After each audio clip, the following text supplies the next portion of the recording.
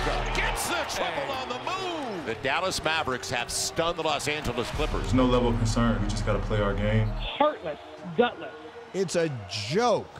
It's not looking good right now for the Los Angeles Clippers, to put things mildly. Down 2-0 heading into Game 3 in Dallas.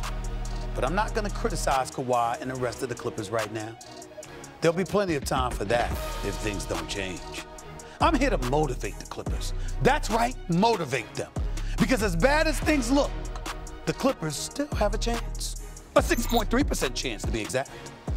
Of the teams trailing 2-0 in the NBA playoff series history, 6.3% have managed to come back and actually win. Look out! Kawhi Leonard! Kawhi Leonard delivers again. And Kawhi Leonard probably thinks the odds are even better than that because he's done it before, just 2 years ago.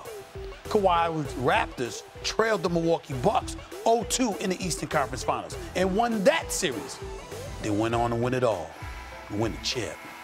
Kawhi and the Clippers have some positive playoff history against the Mavericks, too. They're 2-2 in the first round a year ago. The Clippers won the next 2 games by a combined 57 points. You can tell he was the one guy that was used to closing out series. But if all that's not enough to motivate these Clippers to turn things around, maybe this will.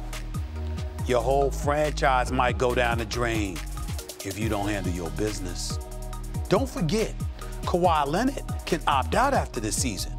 Jump in that little convertible and head to South Beach. Jump into that convertible and head anywhere that can actually win a damn series and get to a conference finals.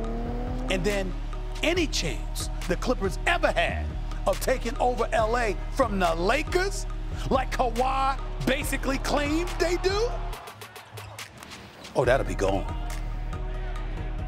Gone. Like the Clippers from the playoffs in the damn first round. You don't want that.